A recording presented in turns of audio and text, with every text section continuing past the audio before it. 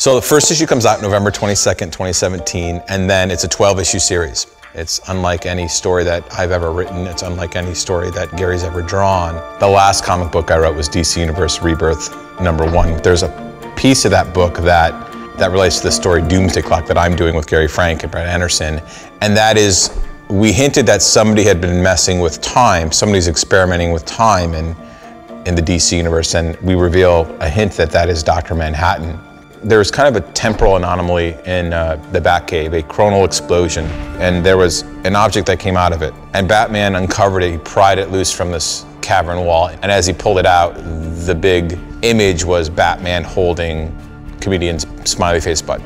When the seed of the idea started to happen in my head, and I talked to Gary about it, Gary Frank about it, that Dr. Manhattan would be this character and would intersect with the DC universe in a very subtle way at the end of the Rebirth special. Both of us were rightly so nervous about it. I think there's a real slippery slope of just saying, oh, let's have Rorschach and Batman have a fist fight. We're not interested in just kind of having some funny mashup, because that's not what we're doing.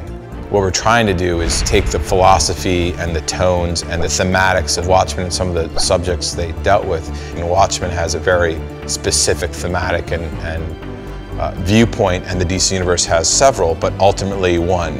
And we talked a lot about what that would look like in 2016, that in November, the election happened in the US, and then a lot of other things happened in the world. And I was looking at everything, and I reread Watchmen, and suddenly one day the story just, it was in my head. And I called Gary Frank and I said, okay, Gary, I think I have the story. And he was like, okay, let me hear it. And I pitched it to him, and he said, I have to draw that story.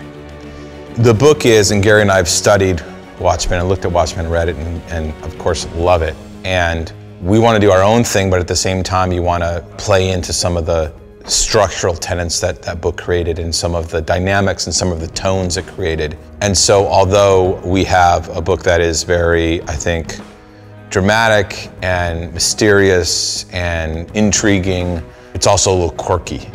The characters are a little off, the characters that we're playing with. And it'll be very apparent in issue 1. There's a bit of humor to it, I think, in a very odd way. But our main word, if there's one word for it, is thought-provoking.